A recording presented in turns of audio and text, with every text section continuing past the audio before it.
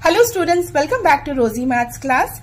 On a number line, draw lines of lengths 1 upon 10, 3 upon 10 and 4 upon 5. So we need to show these three fractions on a number line. Here a unit is divided into how many parts? So look at the denominator. It is given as 10. So we will divide it into 10 parts. Okay. Here we will divide the unit into 10 equal parts.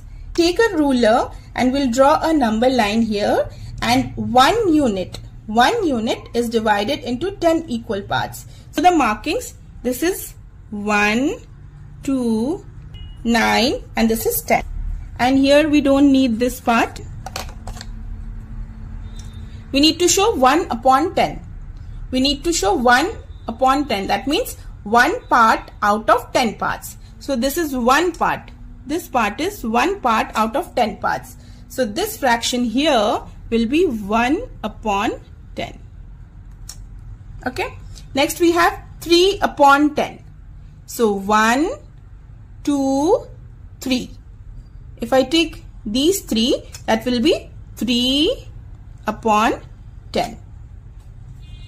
Now how do I show 4 upon 5? Because this is divided into 10 equal parts. And here it's divided into 5 equal parts, right? So I can write this as, see, 4 upon 5. If I make this denominator 10, then I can show this on this number line. So I'll multiply this by 2 because I know 5 into 2 is 10. So here also I have to multiply.